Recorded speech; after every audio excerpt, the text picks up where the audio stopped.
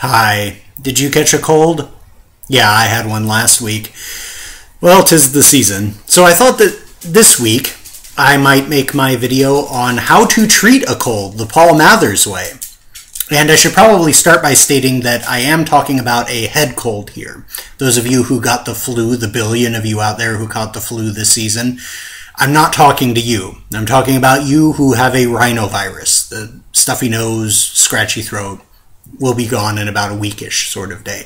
I've devised a way where I can usually get over it in about 3 days. For those of you who have the flu, go see a doctor, get some antivirals, and this fall get your flu shot. Let's go. The first thing that you hear so often said when you catch a cold is to drink plenty of fluids or drink plenty of water. I always used to take this as, oh, I'll have an extra glass of water or two. No, that's not what you want.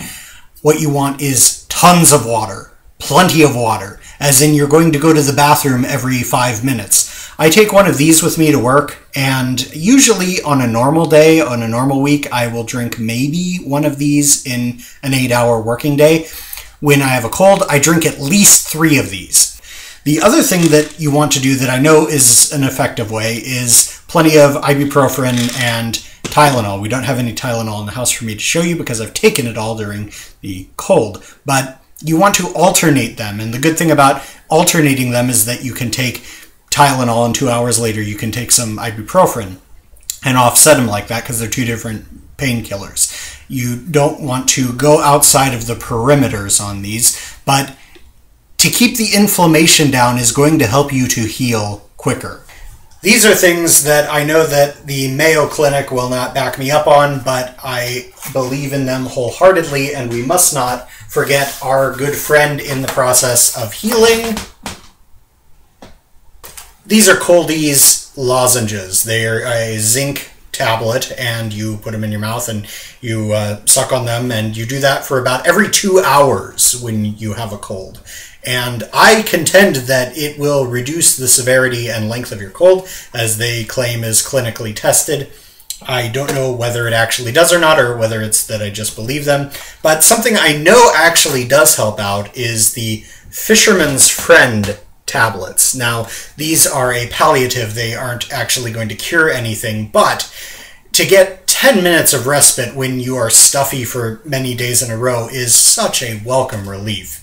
I usually take about 3 of these at a time, and they will clear out your sinuses and make your throat feel better. They're like the Altoids of cough lozenges, and they have a devotional aspect because as you take them, you can think of he who was the friend to fishermen.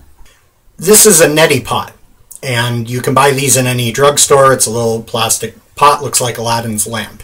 You fill it up with boiled or distilled water. You don't want to use just plain tap water on this because there are parasites in certain parts of the world. But after you've boiled your water, these will come with some little packets of salt and I think some baking powder in there. You can use all of those, but you don't have to buy the refills. You could just put salt in on your own when you run out of them. And you stick them in one nostril, lean it to the side, and the water comes out the other nostril. It flushes out all of the gunk. Although the neti pot do have what I call the neti pot paradox, which is I have found that when you need them most, they don't work because you are so congested in one side that you'll put it up your nose and it'll just stay up there.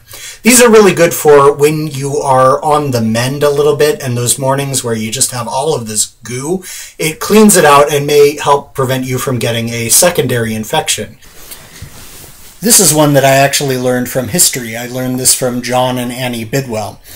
You do want to get extra sleep, as they tell you to. I usually just go to bed an hour or so earlier, but that extra rest will help you to heal. However, if you lay completely flat, all of this goo is going to go down your throat and into your lungs and possibly settle there and turn into bronchitis or pneumonia.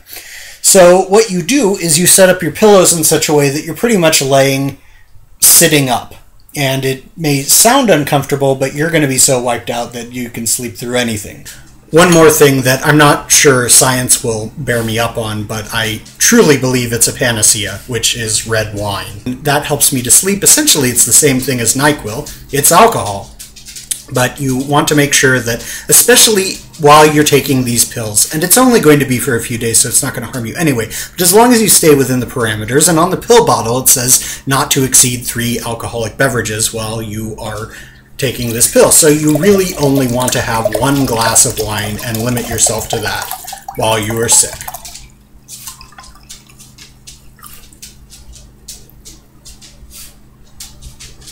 So there you go, my techniques for treating a cold, and again, in my experience, you do these things and in about 3 days you will be over your cold for all intents and purposes and can get on with your life, which is a very nice thing, as colds used to last for about a week or so and turn into bronchitis for me with my asthma.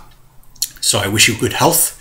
I wish you get well soon, and as a side note, maybe think about washing your hands a lot and not hanging around a whole lot of people while you are getting over this contagious disease.